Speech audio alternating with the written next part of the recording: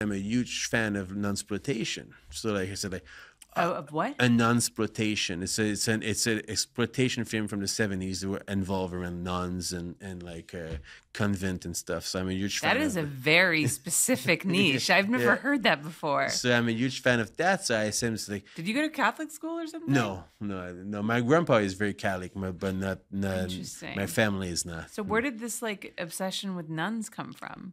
I like the aesthetic. I like the way that is like it. I like the story, the vibe, the critics. It's also deep in like when you in Quebec we have this very like weird relation with religion because like Quebec was very religious until the 60s, if I may.